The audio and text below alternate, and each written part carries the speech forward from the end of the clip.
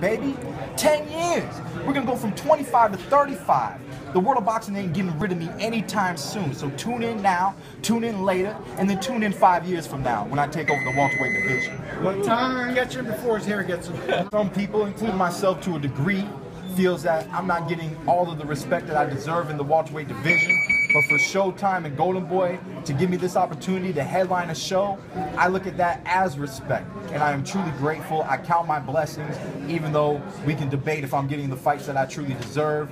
This is an opportunity that I do feel like I truly deserve. Like I said, I count my blessings and I am grateful to be the headliner come Saturday night. What are your thoughts on your Diaz being a former title contender?